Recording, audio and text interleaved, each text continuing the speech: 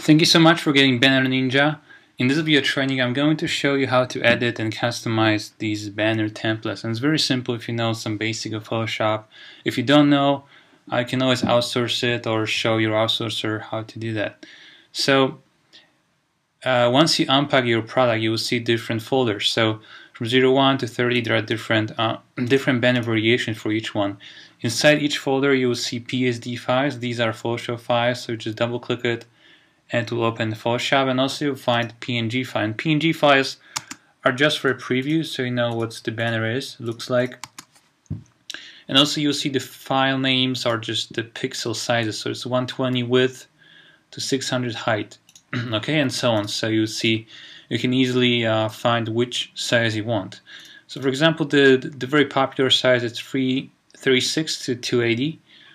So let's open this banner, and I'm going to show you how to edit this one. So just double click it. You see it just opened up. In order to change the text, because you will see there are images you can replace and also the text.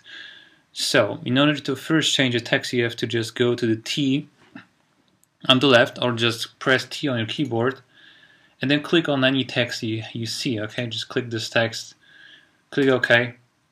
It's a Tahoma, so it's a basic font you should have. So you can change it, for example, to how one-legged man changed the world using this magic substance illegal. Okay, so that's just some basic headline you can use, because for example for this banner it's more a news banner. Okay, you have two news stories you can put to get really a lot of clicks, because it's much less normal than the regular banners. It's much more unique. It doesn't look like advertisement. That's how you can get a lot of clicks from it. Okay, so that's how you change the text. If you want to change the image itself, you can just right click. You will see the shape number 1. It's in the layers here. If you want to replace, make sure it's similar size so it fits. So for example, if I want to put some image.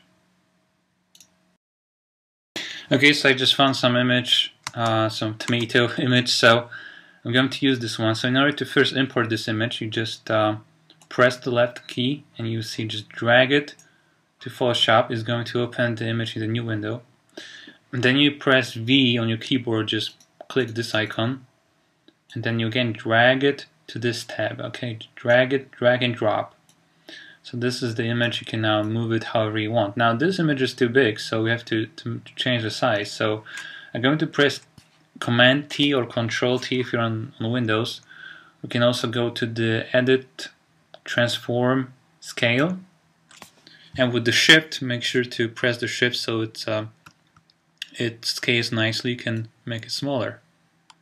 Okay, so let's do it like that. Okay, so it looks much better now. And you can I'll also remove this black image. Okay, with just clicking this eye icon, so it doesn't appear here. And let's, for example, double click it and make a border. So double click it and go to the stroke. You do one stroke inside, and so it looks better like this. Okay, so you can do this, and that's how you can replace the image. Now you can change the image, the second image the same way. So I'm going to just right click and duplicate the layer. You should use a unique image here, and you just do that. And that's how you change the images and you change the text, basically. Once it's all done, just go to the file, save for web. Now we may want to save as PNG or JPEG. It depends on your size or what's your ad network approved. So JPEG is more popular, definitely. So just save it and it's done. Okay, then you upload to your ad network, and you can run the ad. So that's basically how it works to customize, to edit basically the banner. Now I'm going to show you how to customize it. So let's find some cool, banner that we can customize nicely. So let's see. Okay, so let's use this one. This is a very interesting banner. You see it's a blue background. So I'm going to show you, for example, how to change the color of the background. So all you have to do is just go to the layers window and you see the shape 1. Okay, just right click the background and you just select shape 1. It's mostly shape 1 in most cases. You can test that this is the background. And you just double click with the small rectangular icon here with the blue background. Just double click it, and now you can easily change the background, okay, by just going through the color picker. Okay, so if you want, for example, yellow, you can make it super yellow, okay, like this. And then you can change the letter more because now it doesn't really stands up the button. So we right click and shape number 2. Let's make it maybe red, okay, or orange red. Okay, it's cool. But now the learn more, it's not that visible. So let's go to the text function, or just press T on your keyboard, and let's click this this text, and let's change the color here to white. Okay. Let's do, okay, so what else we can change? We can also change the color of this font, okay, for example, to be something like that. Okay, we can also right click the arrow here. We can change the arrow to layer number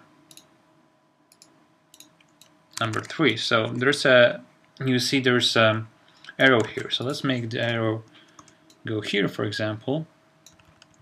And let's double click this in the layer, and let's make it a different color, for example, make it black. Okay, and so now you can make it make it unique however you want. So that's how you can customize it. There are many other ways to customize, but these are the basic ones. Just change the text color on background color. You can also change the font. Just click it and you can change, for example, to a different one. Okay, for example, to impact. You can change it to impact, for example, make it smaller. So it's really up to you what you want to change. Okay, you can change the placement. For example, the text can be here, and here can be the headline. You can also make the headline bigger, smaller. You can make the headline, for example, back pain. Here's the solution. Okay, you can change that. If you see that the line height between letters is too big, just press this icon and you'll see this character window, and in this section you just have to make it smaller, so there's a less space between lines. So now it looks better. So there are just basic things. You need to know some basic Photoshop to do that, or just hire someone to do it for you. But that's how you can change yourself the banners to make them unique. And also for split testing, very useful. For example, change colors to see which one performs the best. Okay, so thank you so much for watching, and enjoy the banners. Thank you so much.